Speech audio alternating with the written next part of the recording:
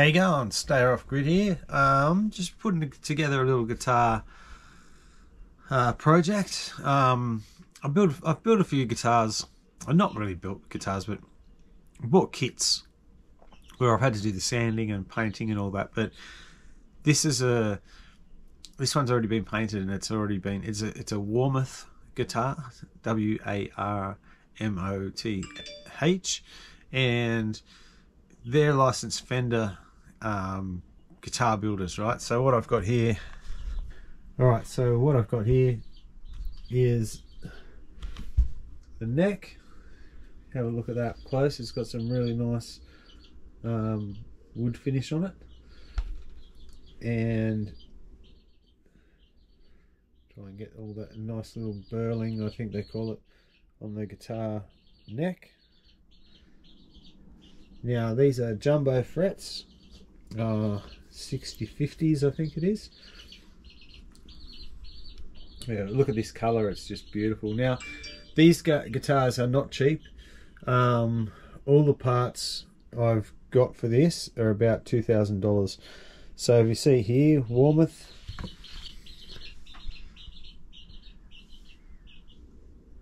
now I've already put these locking tuners on. They're original Fender locking tuners. So basically you put your string through the hole and then you tighten this up and it pushes onto the string to hold it.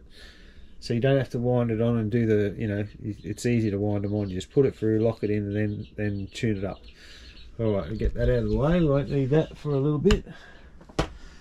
So now this is the body. Now it's a lot darker than what I thought when I looked at it on the internet. So when there's a bit of light on it, it's pretty good.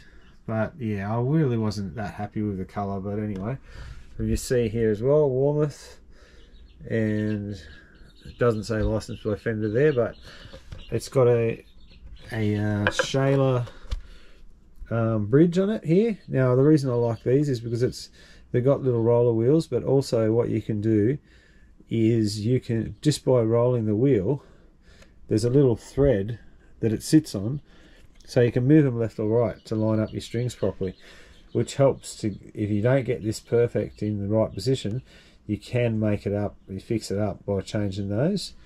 You've got the jack, I think that's I don't know what it's called, black chrome or something like that, something similar to that. Alright, now so this is the pick guard, and it has Seymour Duncans. They're both Seymour Duncans. One's a zebra, one's just black. Also what we have here is the controls is made by Obsidian wire in New Zealand, and all the connections go into this little push in pin thing. Now I already wired this, but I won't be able to get just the wires from the pickup. You won't get them in there because they're stranded wires and they're too soft. What you need is stuff like this, which is this old school. Alright, so I've got these wires here. These are old school. You pull the sheath back and the wire comes out and it's solid, so it goes in there easy. I'm gonna have to join that to the pickups. So what I'm using is these little fellas. I've never used them, but I'm going to try them. And you just push the wires in, and then you just heat it up, and it melts this bit in the middle, and that solders the wire for you. I've got a soldering iron here, gas one, and there's the little connections, and all my nuts and screws and things are in there. And these are the volume knobs, so I like the look of them. And my little gauge there if I want to measure anything. I've managed to get all these into those terminals. Now I did have to solder them onto this old school wire. So that wire, this wire, when you pull the insulation back, if you can, then the conductor comes out. Now so what I've been doing is then bending it because that holds the insulation in place, and then putting it into the terminals. Now, would I buy these obsidian wire? Would I buy these again? I mean, they look fabulous, they work great, but really they need a better terminal strip. They're that hard, even with these solid stiff conductors. Like if you just, these ones are stiff as, right? But if you just tinned normal wires, you won't get them in there. I've tried. These ones that are really stiff, they're a solid and tinned, I think, or whatever, they're really hard. Even they were really hard to get in. Now, and the thing is that I had to solder.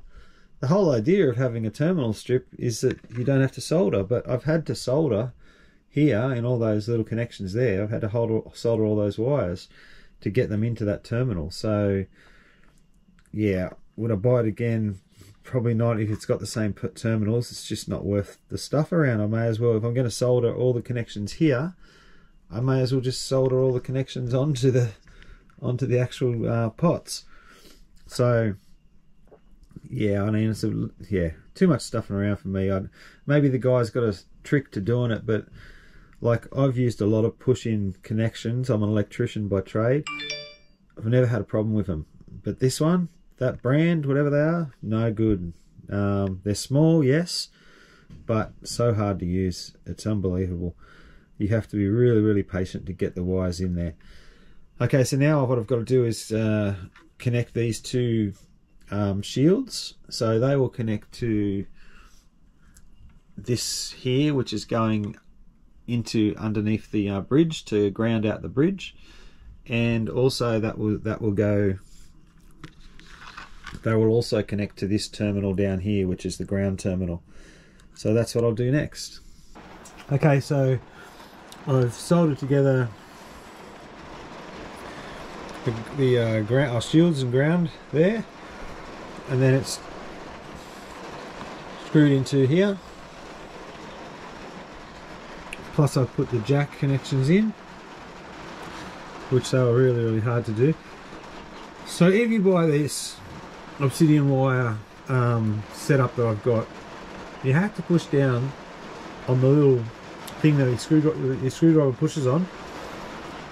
You've got to push really, really, really hard on it, and then hope that they go in, because it's really fiddly. So anyway, now I was going to put some copper shielding tape in here. So what I use normally, I'll show you on another pick guard. Now if you look on the back, you see all that copper tape. I get that from Bunnings. There's no Bunnings where I live, I've got to see if Mitre 10's got it. But what it is, you get it in the garden section. It's there for, you tape it, it's got sticky back, and you tape it around your garden edge, and snails won't go over it. They don't like it. Okay, so that's the guitar with the pick guard back on. All the electronics done, wired, everything. Knobs back on. I'm missing a knob for that. I'll have to order one of them, I don't have one. And now I'll just bolt the neck on. Alright, so as you can see there's the Warmoth Turtle playing the guitar, and Warmoth by Fender licensing. So that's I'm going to bolt up now. Now if you want to see what a good fitting neck is, I mean, it's hard to see on the screen or anything, but with that neck in there, if I lift up on the neck without, so there's no bolts in it, I lift up on the neck,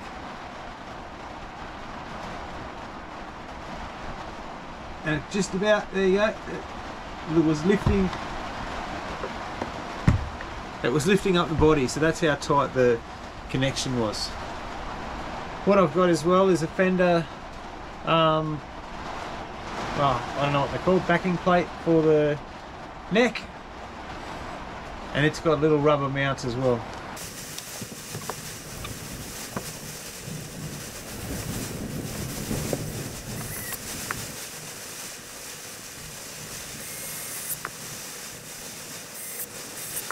Okay, so I have to put the strings on.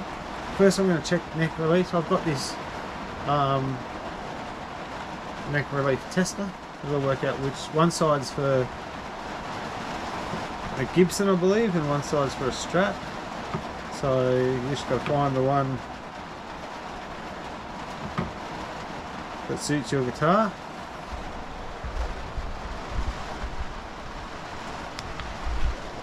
Now what I'm looking for is the gaps along here, and this is all pretty good because I did set it up before. Alright, having a better look at it without the camera, it probably needs a bit of relief, or a bit of tension, more tension actually. But it's an Allen key, so I'll show you on this guitar. Don't know if you can see in the dark there, but there's actually an Allen key there to do the neck, and it's pouring down rain. My Allen keys are in my shipping container, so I won't be doing that today. Nano web coating, and they're 42.9, which won't give it the best sound, but they're a little bit light strings, so for me learning to get the guitar, I'm not a great guitarist, so I might be able to actually bend with these strings. I'll just put it on. I'd rather have 4610, but I've got these here with me, so I'm putting them on. Alright, so there's the guitar, the finished product. Get a bit closer, we can see all the nice wood finish. And maybe some, you can see the colour a bit better because of the light on it. Alright, that's it. I'm Star Off Grid. I hope you enjoyed that video on the guitar build. Thank you very much.